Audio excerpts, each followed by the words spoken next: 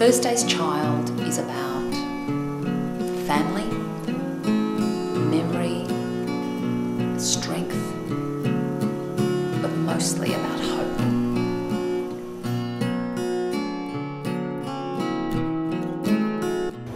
Monkey Baa Theatre for Young People is a national touring theatre company, and our main body of work is to adapt Australian literature for the stage.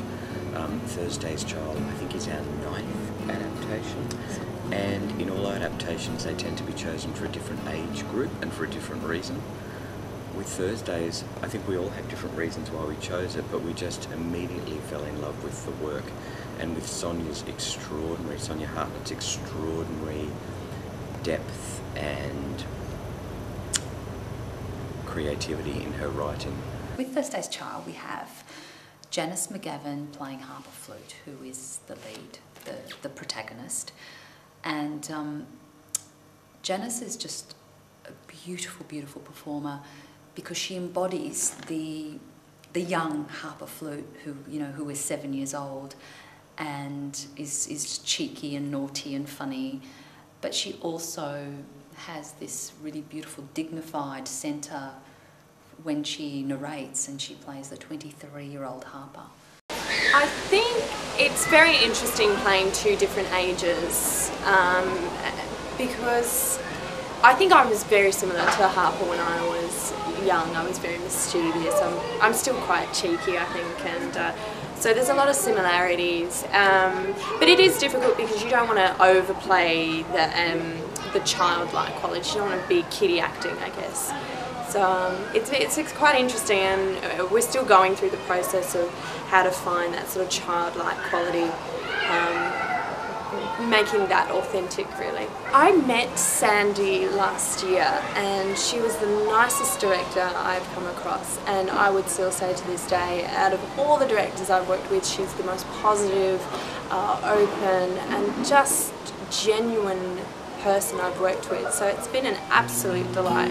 So Thursday's Child is about a young woman, harper flute, who is recalling some memories from her childhood that centre around her brother Tin. Her brother Tin was quite an odd child and starts living under the house and living under the ground. He digs. And so this young woman starts to tell the story of her brother, and through telling the story immerses herself in the story and goes between the two, and it's the story of her brother, why he went under the house, and then the events that followed that, most of which are quite tragic, but there's some light and warmth.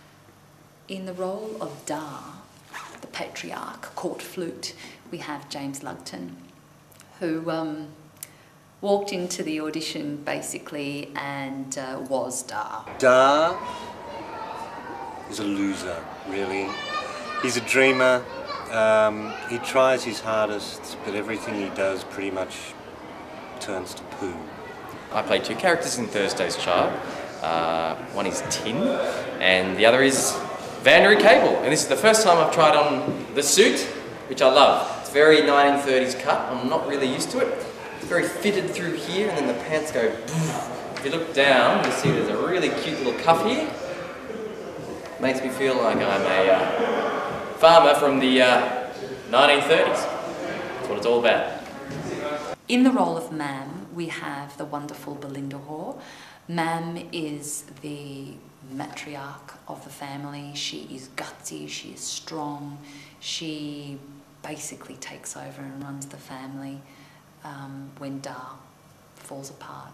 Mam is a character that gives half her food to the children. She only eats a certain amount because she's feeding her children. Her priority are the children that she is looking after, and very staunchly looking after her brood. This is a story about love and acceptance and family and just sticking together as a unit. There's beautiful family moments, and I think everybody, at their core, whether they've had a good upbringing or a not so good upbringing, they can all relate, and all family just has a lot of richness to it, and this play brings a lot of that richness out for people to be a part of and experience and share. These are things that I think young people can definitely cope with, but theatre doesn't always present those things, or entertainment for young people might shy away from that. We protect our young people a bit from reality. I think in this day and age, life is tough for young people. It's much tougher than what it was before. There's so many more pressures, you know. The whole electronic age has opened up so many more different worlds to them, and theatre is a kind of an old-fashioned way of helping people, young people, understand the world they live in and understand themselves. And I think that was another reason why we chose this story, because it's about harp flute understanding the world she lives in, and that's what we all grapple with, no matter how old we are.